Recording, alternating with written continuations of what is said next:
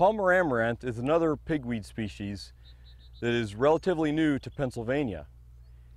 It is typically native to the desert southwest of the United States. It's coming into Pennsylvania through various means. Possibly it is coming in through cottonseed meal for dairy rations or being brought in by hay.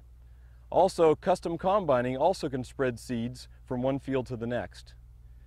Like its other relatives in the amaranth family, it isn't annual, so seed production is very important. A couple distinguishing features associated with Palmer amaranth include a smooth stem. There are relatively no hairs on any parts of the plant. Other features include a leaf petiole that seems to be longer than the actual leaf itself. Also, it tends to have a poinsettia type appearance on some of the more immature plants.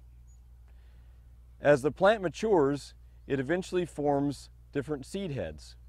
This plant is unlike its relatives in the fact that it is what we consider dioecious, or it has both male and female plants, as depicted here. The male Palmer amaranth has a more feathery appearance compared to the female plant of Palmer amaranth, which generally is more coarse in appearance and has these stiff bracts, which are very thorny when you touch them. Also, it has a singular hair at the leaf tip of some of the leaves.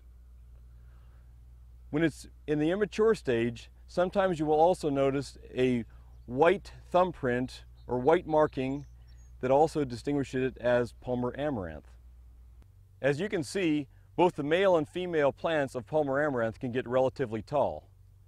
The male plant can easily reach 5 to 8 feet tall, as well as the female plant can get about the same height.